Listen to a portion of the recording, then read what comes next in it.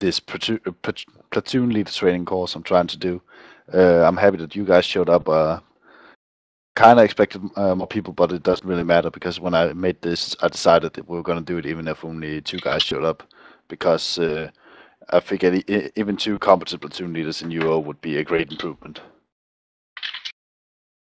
So, today we're going to be talking about marching orders, and it's a problem we've been facing before with people, commanders not really knowing what to put in a marching order. They just say, okay, go over there and do this and that.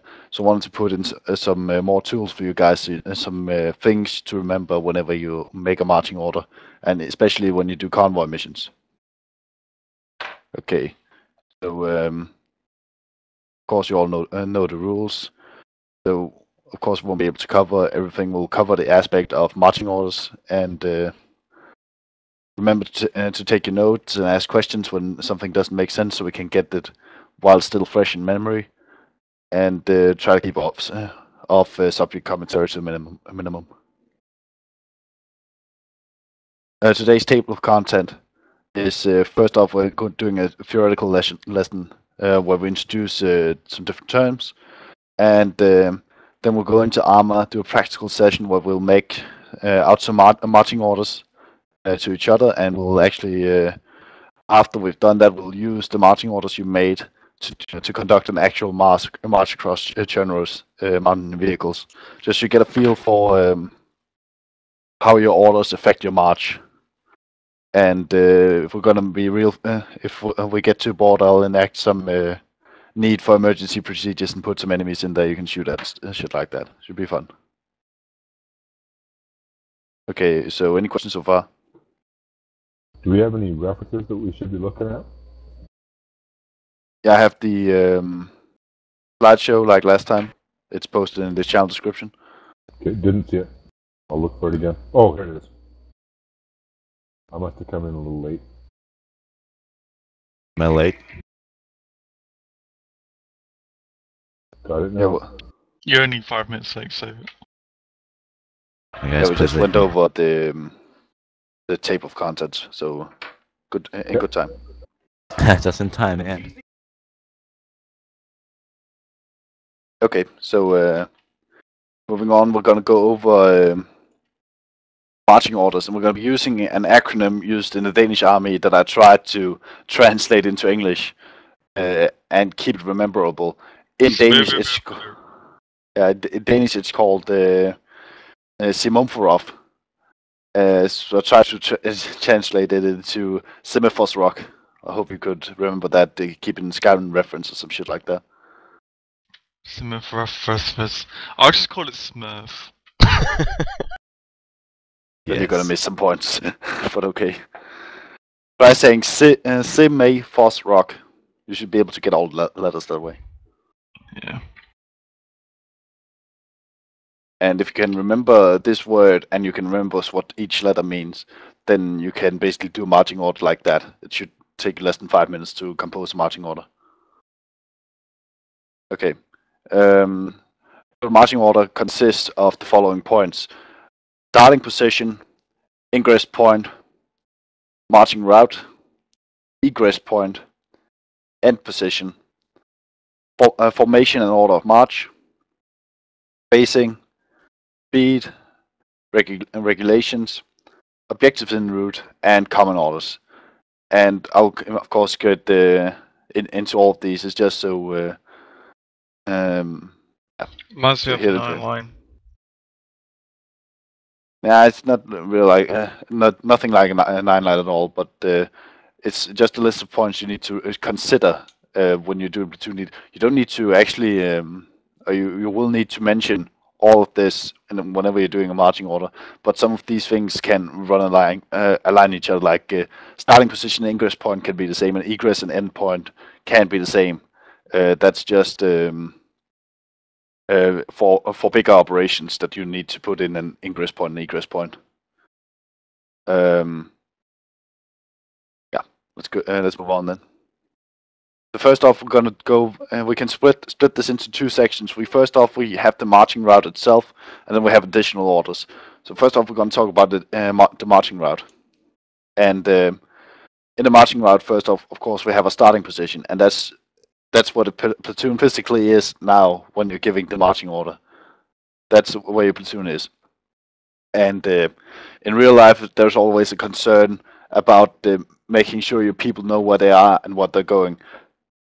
So in real life, you'd put an effort into making a sand table or whatever, so you can show your or show on our map, show your people we are here and so on. Yeah. Is starting position like a OP or BP or depending on where you're moving from?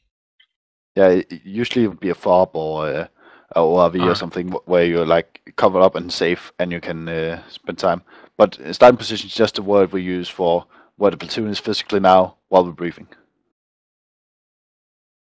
So in the briefing screen, you'd usually identify, okay, we're holed up in fob debate on north side of Fallujah, and we're going. That's just your starting point. That's just saying that part. That's the starting point. The next thing is ingress point, and if you go ahead and look into Scribbler, you should be able to join me in there. If my fucking Firefox want to work, shit. Goddamn. Okay.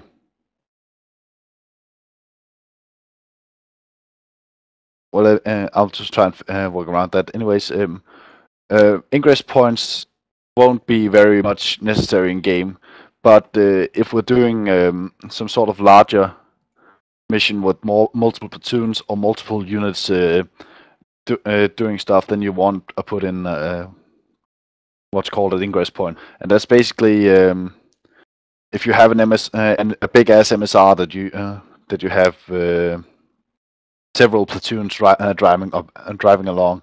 Then when you report, then when you're reporting to a company commander that you're going to be moving along this road, then he needs your ingress point, and that's basically where you're starting your march along that route.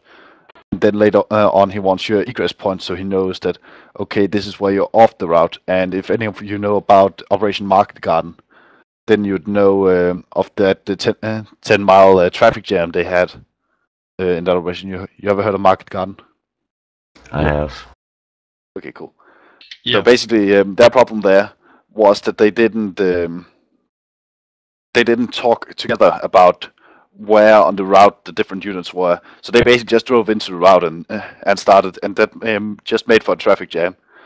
So the reason you want ingress points is so you can say, okay, so we have a company moving on this road from this point to this point at this time. So we can't really move anyone else in there because they'll just be stuck behind that company. And that's why we want to put that in. Not that applicable to ArmA, but something to consider, even so. You need me to try and draw it with something sketchy, or do you kind of get the idea? I haven't got a link to Scribbler. You can't go into Scribbler? Sorry, you kind of lost. You didn't put a link up. The link up for Scribbler? Yeah. Should be up. I'll just try and give it again. Check the chat now. Alright, yeah. It's Yeah, see?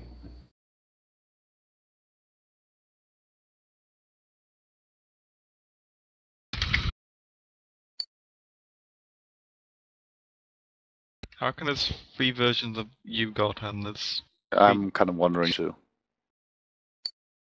Yes, I'll fix that later. Okay, I'll just give all you guys drawing power and writing power. Alright. Do you want me to try and find a map image and upload it again? I just want to do some...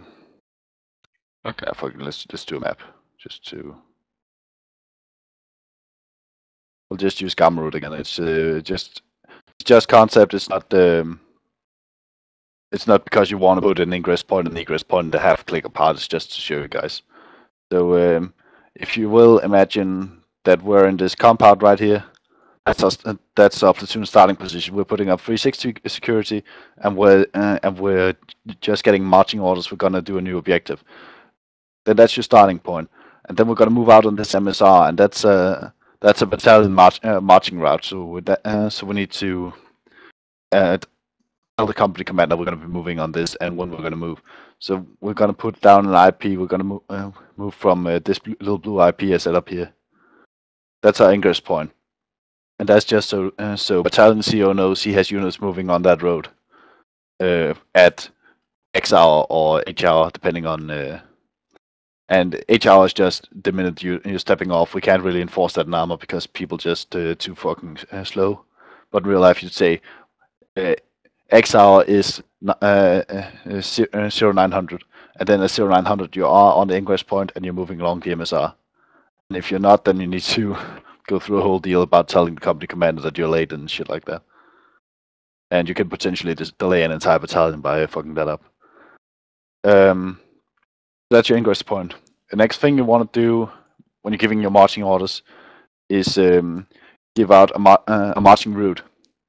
And what many commanders can tend to fail at is they just say we need to go there, and then they don't define the actual route.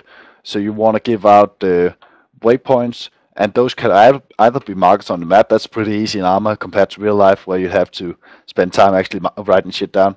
But in ArmA, it's pretty easy. Just put down waypoints. You could also use some points identified on the map, and you could identify that that's T intersection 1, and that is Elizabeth Cross, and that is whatever name you can figure out, some sort of name for things. And do that, and you get squad leaders doing that. Then you have some pretty easy comms in game. But the most important part is you explain the marching route. So if we pretend this was way bigger than it is, then you'd say we will be marching south along MSR past farm. That's here.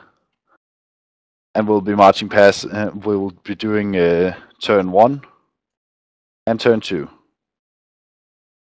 That could be you explaining it, and you then in real life you'd be showing on the map. On ArmA, you just want to mark that this is farm, this is turn 1, this is turn 2, so people know that know what you're talking about. You could also just call waypoint 1, 2, and 3, depending on your command type.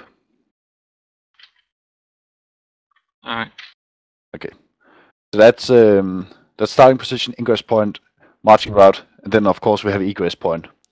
An egress point is just like an ingress point. It's the point where we say, from now on we're off the road. You won't see we will leave the road, and that could be the bottom blue dot here. That's an egress point, and from there we leave the marching route. And from there we move to our end position, and that's usually within a click of the egress point. You wouldn't want to have to move further away from the egress point, then you want to move the egress point and change your march route. Okay. One more thing. This is a pretty shitty map for this, but in real life, you'd always want, and in game for that matter, you'd always want to put in an alternate marching route. You mightn't want to mark it just because players are stupid, but you want to have a planned alternate marching route. And if we imagine our platoon is dismounted in this case, you could make an alternate marching route being moving along here, coming from this direction. That would be alternate marching route. You could call the first march route gold, and the second one is silver. So you say okay, if we meet a position before we get to farm, then we'll head back and we'll move along march route silver instead. And then explain what March Route Silver is all about. And yeah. You're saying that players are stupid, so you might not want to mention it in game. Are you saying you have that in your own mind, but you might not announce it to everybody to keep it simple so that everybody isn't confused? Yeah, that's mainly what I'm going for. Because if you get a bunch of players that know their shit and understand the difference between main and alternate marching route and all that shit, then yeah, go ahead and explain the alternate marching route, because then you won't have to waste time communicating in game. Then you can just say move on to marching route silver. Okay, it does a major U-turn, goes back to silver, and then takes silver. But if people don't understand that, then you can get extreme confusion. You can like have, I've seen it so many times in ArmA. You get like 2 squads going down the main marching route, and then weapon squad goes ahead down the alternate route right away. So you want to You want to think about it yourself so that you have a good plan yourself, just so you have it right in your back pocket and you can use it just in case you need it. Exactly. Okay. Cool. Yeah, and then we have our egress point and our end state. On our ending position, that is the end of your march, and that's where you shift to another type of objective. You could have to an objective could be prepare for an assault or set up a defensive position near the ending position or whatever. But the end position is just where you stop marching and prepare for some different objective. And whenever you're not doing preparing for an assault or defensive positions or whatever, then you are actually on marching. You don't want to have to go over an entire marching order every time you have to move your platoon a little, but you always want to think about it whenever you're planning stuff like this. And basically, you always want to, whenever you tell your platoon to move somewhere, you want to give them, we're starting here, we're going this way, and we're ending up here. Pretty basic stuff, but something you always want to keep in your mind. Any questions on planning a marching route in itself?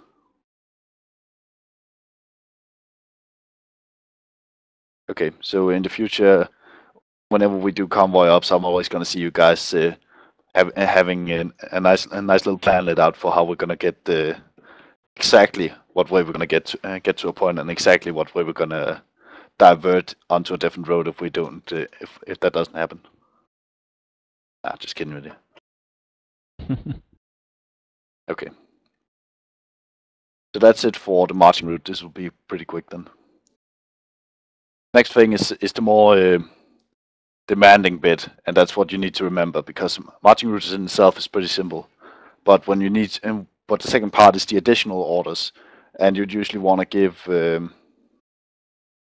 some extra orders on how the march is going to be happening. Of course, first thing you have is formation and order of march. And one thing is that usually you'd want to do some sort of column formation or stacked column, or even or if you have if you suspect enemies to attack you while you're moving, then you'd want to set up your formation depending on where you expect them from, obviously. And that's where you brief your platoon that, for instance, I could say I intend to move in a single file column along the road. Okay. In order of march, first squad, second squad, weapon squad, command, and then fourth squad, for instance. But you could also, as you move through the terrain changes, and so does your threats. So it could be that you say, okay, once we get on to this point, point farm, I want to change that. So I want you to go into a platoon 2 up, order of march 1, 2, weapons 3, command, for instance.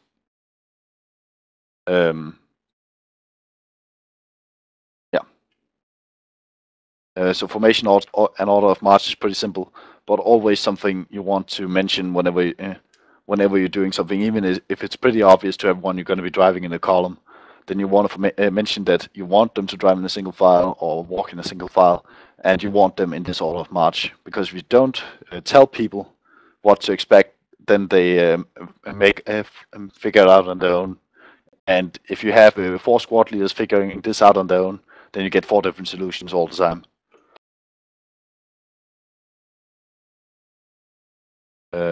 Yeah, that's actually a pretty funny thing. I just read a survey that, or what's it called?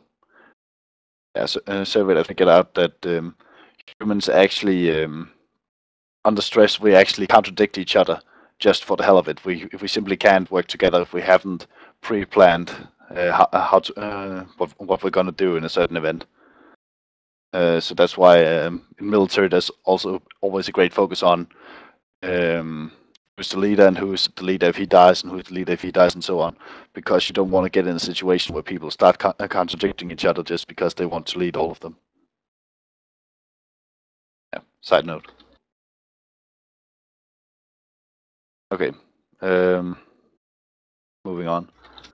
When you give it, once you give out formation and order of march, you want to give out spacing as well, and obviously pretty basic, but especially when you're doing a convoy mission or when you're doing any kind of march, then depending on terrain, you might want to have a bigger spacing between squads than you usually have, because sometimes we just have spacing between squads 10 meters or less, and it's great for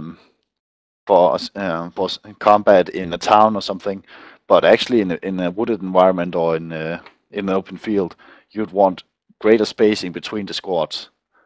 So so you could easily go ahead and say, okay, I want single file column, order of march 1, 2, 3, 4, but I want a 50-meter spacing between each squad.